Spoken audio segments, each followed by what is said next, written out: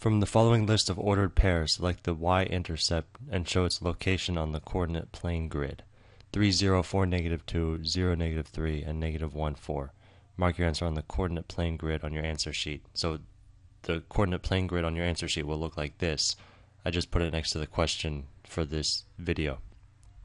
Alright, so for anything where you need to graph something and they don't show you the graph, it might be helpful for you to draw one quickly during the test. Alright, so you start with these two lines. This is your x-axis and this is your y-axis.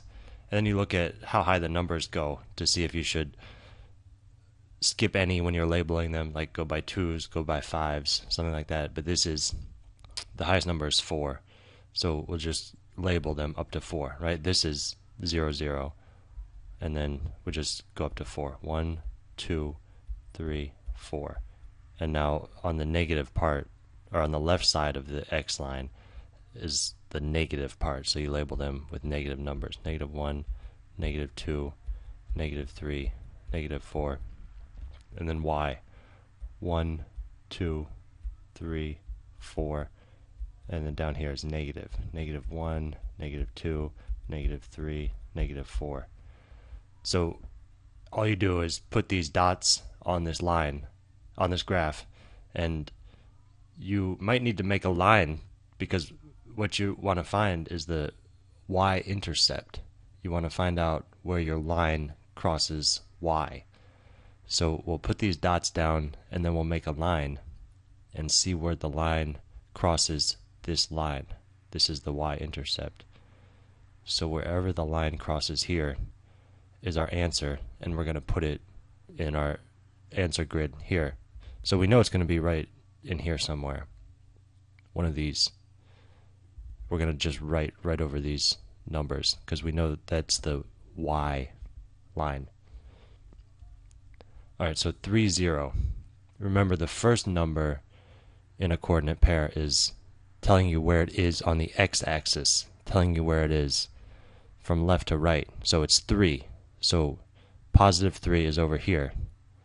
And the second number tells you where it is on the y-axis, how far up or down you go. 0. We don't go anywhere. It's just right here. The next number, 4. 1, 2, 3, 4, negative 2. So we go down 2. 1, 2.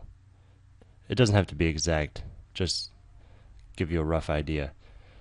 The next one, 0, negative 3. So we don't go anywhere left or right. We stay right here on the y-axis.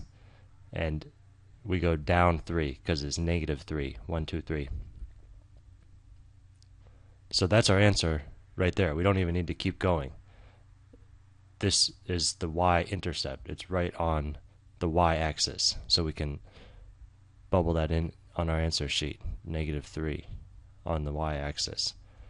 So actually, if you want to, if you feel comfortable doing this, you don't even need to graph it. You could just look at the coordinate pairs you're given and see that, oh, this one, it's 0 on the x-axis. That means it doesn't go anywhere to the left or to the right. That means it's right on the y-axis line, right? Because we don't go anywhere here or here. We go straight up or down. And on this one, we go down 3 because it's negative 3, and that's our answer.